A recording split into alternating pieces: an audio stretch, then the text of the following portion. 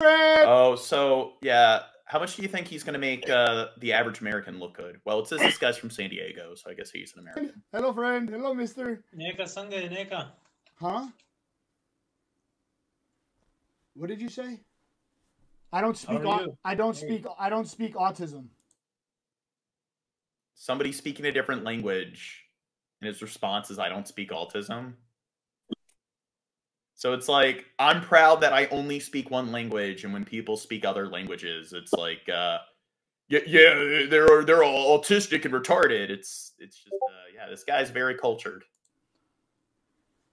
I said, how are you? You get my point right now? What'd you say? How are you? Can I say again? Yeah, I'm good. How are you? I'm fine. I'm okay. What do you keep in that drawer of yours? Sorry? What do you keep in the drawer? Yo, so realistically, would you fuck a bitch who had herpes? Where do you think that came from, Shab? Shab?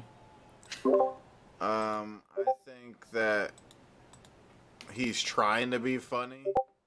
He's trying to be entertaining, and he doesn't know how to be like bad with improv. He's not very creative. He doesn't know how to do like crude humor correctly. He's trying to be like do some crude humor kind of stuff, but he's too stupid. But it doesn't connect to anything. It's like, let's just say some random kind of like raunchy thing, and then I guess that magically is funny.